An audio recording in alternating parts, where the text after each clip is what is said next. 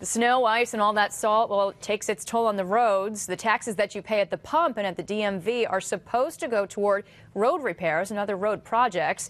But Brandon Lewis spent the day digging through a new report out from the state controller's office, which claims that only 22% of highway taxes actually go to improving the roads that you drive on. And Brandon, where's the rest of the money going then? Well, Dory, the controller says the money is still going to the roads, but for more day-to-day work like snow removal and DMV operations. On days like today, it's certainly understandable why we'd want all available resources out clearing the roads, but he says that's short-sighted and it's digging us into a hole for tomorrow. Snowplows and workers kept busy clearing snow from area roadways. It's a service that most would call essential, but the controller is questioning where the funding is coming from. We're paying many of those costs through the dedicated fund. The function is absolutely essential, but we should not be using a long-term capital fund to pay those costs. Back in the 90s, the legislature created a dedicated highway and bridge fund. Anytime you fill up your tank, pay the DMV, DOT, or even just pay your taxes, you pay into the fund to the tune of nearly $4 billion.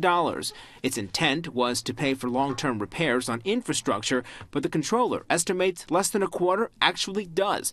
The rest goes to debt and day-to-day work like snow removal and DMV operations. We know that we were always going to need well-built highways, safe bridges, and a good infrastructure overall.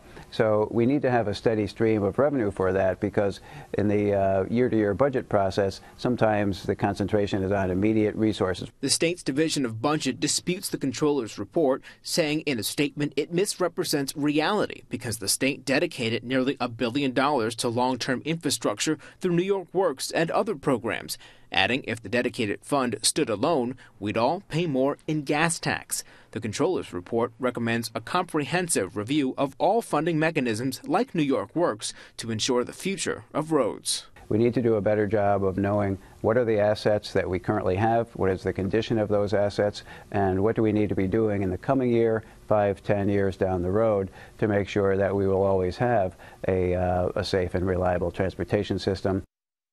The controller says in the upcoming budget, it projects a small increase in the money that will go toward long-term projects. The rest is expected to continue going to those more day-to-day functions. Live in the studio, Brandon Lewis, CBS 6 News.